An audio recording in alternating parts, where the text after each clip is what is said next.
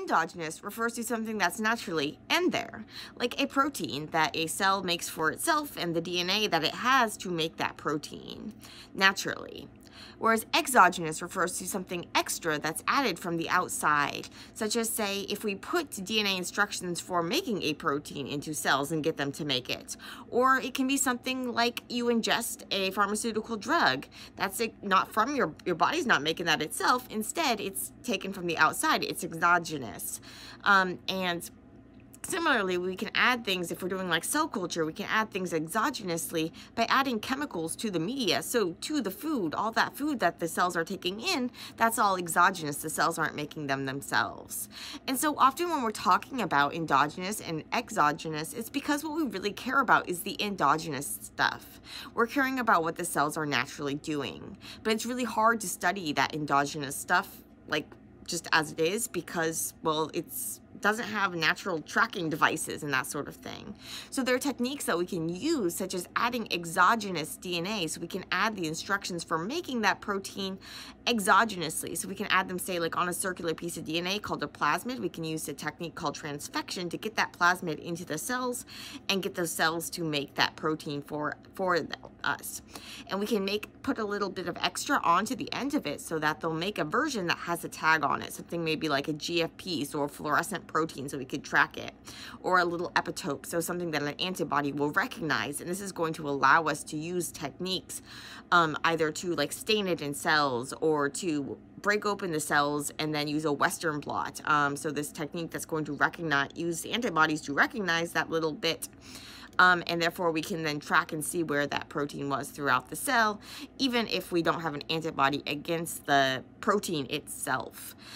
So by using this exogenous technology, we're able to do things that we wouldn't be able to do with those endogenous forms, but we're also making things more like artificial. When you're expressing something from like an exogenous source of DNA, you're changing the context that this cells are making that protein in. And so you're changing when those cells are making the protein because you're changing the regulatory information that's around the instructions for making the actual protein. So genes, the instructions for making proteins, they don't just have the instructions for actually putting together the amino acids, so putting together the chain of these protein letters to make the protein. They also have regulatory information, and that regulatory information is going to tell the cells when to transcribe the DNA. So they have like regions like promoters and enhancers that are going to direct the cells when to make messenger RNA copies of the DNA. And then those messenger RNA copies, they're going to have the instructions for piecing together the amino acids, but they also have some regulatory regions, some like UTRs, the 5' and the 3' untranslated regions, which have more regulatory information.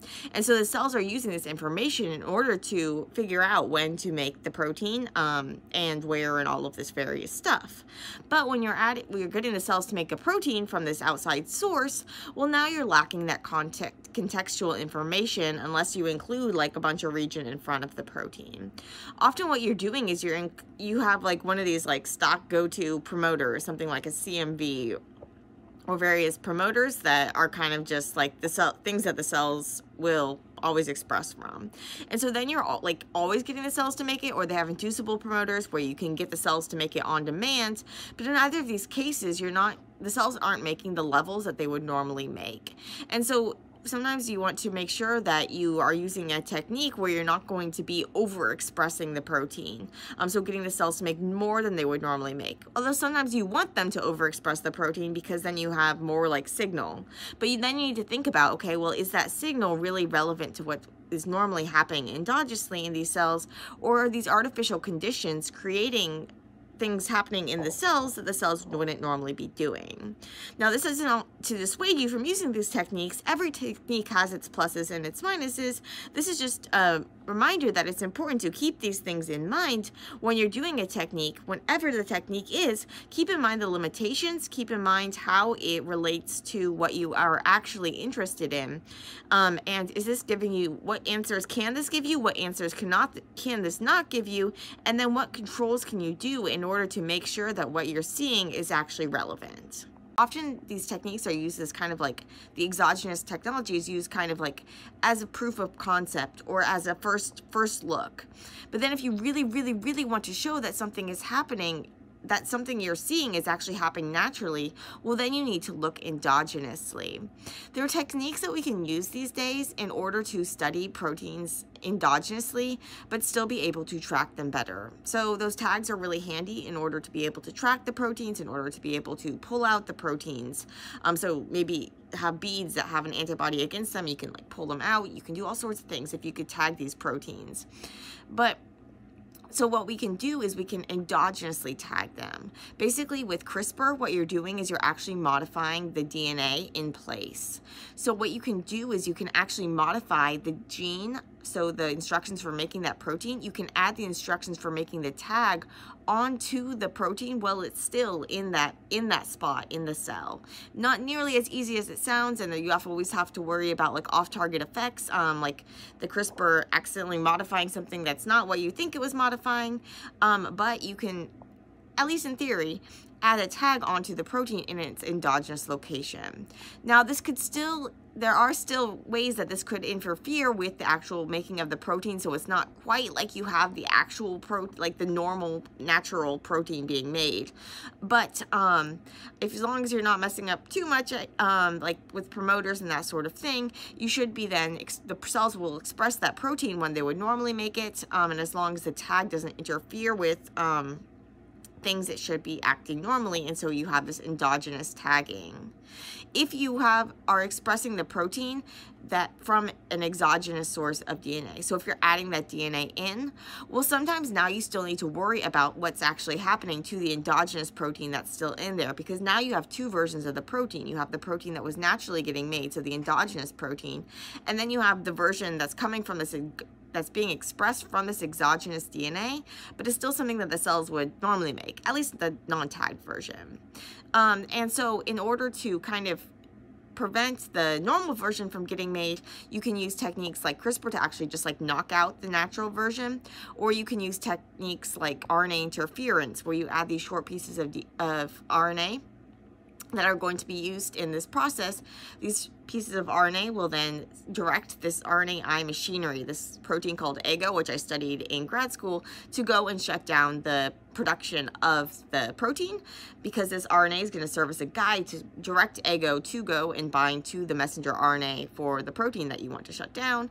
And by shutting down the normal version of the protein, well, now you don't have to worry about there being two sources, and now you're just measuring the version that you put in. You can also then control the levels of it. You can see, okay, well, if it's knocked out, am I able to recover the activity? Do I make things normal again if I add it in from this exogenous source? So that's another sort of like control and stuff you can use as well. So basically, endogenous is something that is what the cells normally have, what they normally make, what they normally do. So this can be proteins, can be a DNA, this can even be hormones and things that's naturally in there.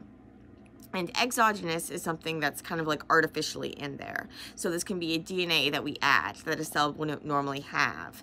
It can be a drug that's added to the cells or that's ingested by someone. And all of these various things are things that the cells wouldn't normally have, or they wouldn't normally be making at that time. So even if we stick something in there that the cells normally make, if we're adding it from an exogenous source, we're kind of like adding extra. So we could exogenously add, say, a hormone that these cells normally have, but if it's not being made by those cells themselves, if it's not being made like what they're wanting to make, it's like you give it to them, then it's not endogenous. And so I hope this helps you understand that distinction between endogenous and exogenous. Another term you might see is heterologous. We can talk about heterologous expression when we get, say, cells to make a protein that is from a different species. So often we're doing heterologous expression in bacteria, because bacteria are really great for making lots of protein and allowing us to easily make lots of protein and purify purify that protein out. And so often what we do is we stick the instructions for making a protein into bacteria. We call this transformation. It's the same as transfection, except when we do it in bacteria, we call it transformation. So we can stick the instructions for making that protein into bacteria, get the bacteria to make a lot of it, and then purify out the protein. If we're adding something into the bacteria that is from like a human protein, so the instructions for making a human protein into the bacteria, well, now this bacteria are going to be heterologously expressing it. Because they're expressing something, they're making this protein that that is from a different species, so hetero-different. And so we have heterologous, and then we have endogenous, which is like the bacteria, what they would normally make like all their own proteins and stuff, and then exogenous, so the DNA that we put into those bacteria is exogenous, but the expression is also heterologous because it's from a different species. So these are just different terms that we can use to refer to these various things. And then remember always, always, always that if something that you really care about is what's happening endogenously, we can use all these fancy techniques to do things exogenously, which make it easier to do experiments, say control the levels of those various things, track those proteins at specific levels of hormones. But at the end of the day, you want to make sure that what you're seeing is actually physiologically or like bodily relevant. So that's where you need to then go back and make sure that things are actually happening endogenously too, but it can be easier to figure things out when you're dealing with these fancier techniques.